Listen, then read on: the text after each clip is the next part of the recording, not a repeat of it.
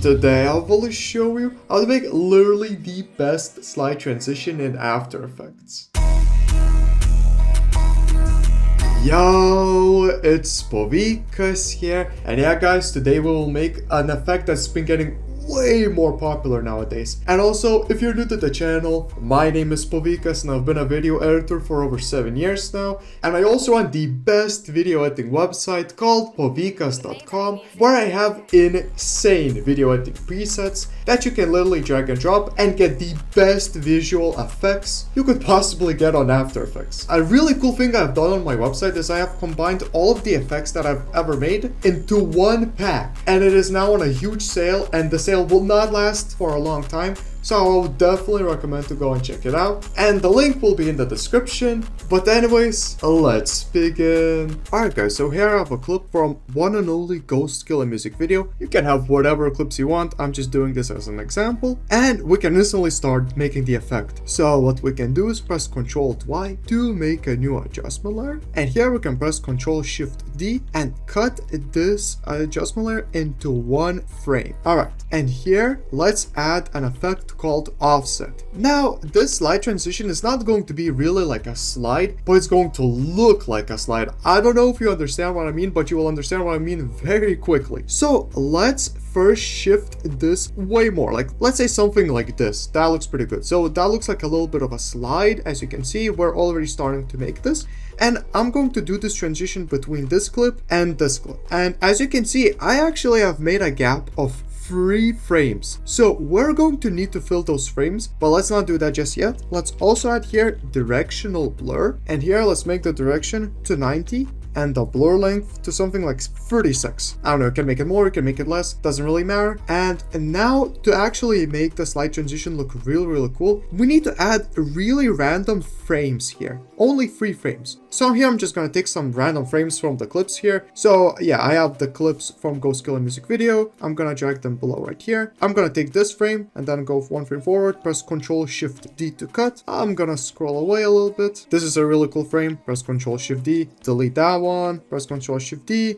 Maybe let's have this as the first frame. Maybe let's have this as the last frame. I'm just doing something very random. All we need is random frames. So yeah, sure, we can take this frame as well. Whatever, why not? And let's press Ctrl+Shift+D and delete. Now we only have 3 frames. And as you can see, it already kind of looks like a slide, right? Like that is almost something right there. But to genuinely make it look really good, we need to press Ctrl+Y, make the adjustment layer into 3 frames, as you can see for these 3 frames, and we need to add directional blur. And on the directional blur, let's make this to -90, and the blur length, let's just make it to 91. Now why did we make it -90? Because here it was +90. We need to make it different, so it actually looks like something is happening. And let's keyframe the direction and the blur length. And here let's add a really saucy effect called a minimax, and I'm just gonna make the radius something random, like I don't know, like 64, and go to direction and make it to just horizontal. So that looks pretty cool. And now we can go 1 frame forward, and here, guess what, make the direction to +90, so pretty much +90, and make the blur length like 50 maybe. Let's just drop it a bit and go to the last frame, and here let's make the direction to -90,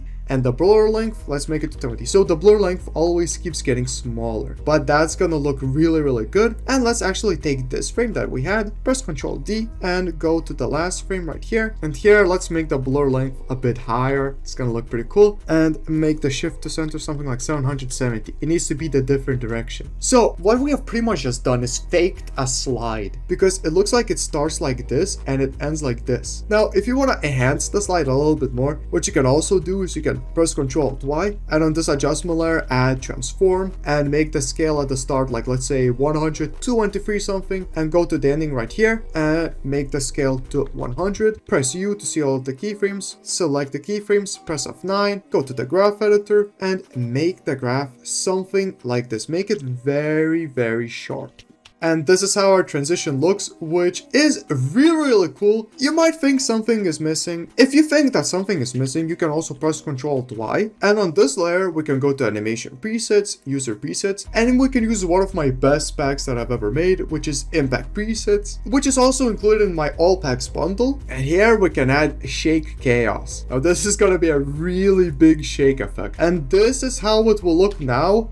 Really cool, but we need some more clips after this. So let me just drag all of these layers next to other transition. I've already pre-made this, but I want to show you a quick little thing you can do. As you can see here, I also did the method of having 3 random frames, completely super random. I completely duplicated the whole thing we just made, by the way, and it goes to the next clip. And here what we can actually do, as you can see, there are 2 frames that are nothing. We can press Ctrl D on this clip and bring the start. So it could almost look like a starter, and this might actually look even cooler now. As you can see, it kind of like restarts like this, and it looks like a really cool slide. I mean, I don't know, I think this might actually right here be the best slide transition in all of After Effects. Sure, let's just have it like this, then I have another slide transition and another slide transition. All I'm doing is just repeating the steps I did here, and maybe after this one we can press Ctrl Y, and I'm gonna show another example. If you think something is missing, you can always just go and just press on chroma distortion, for example, from the impact presets, and you will have this, which is going to look really cool. Ooh, and at the ending we can also press Ctrl Y, and here you can have something like extreme ripple, for example.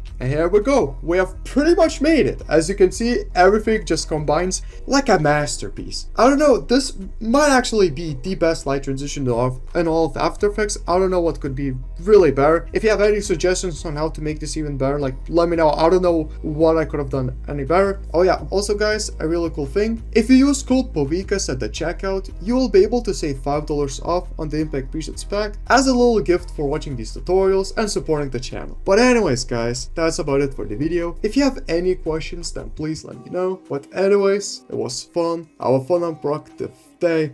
See you.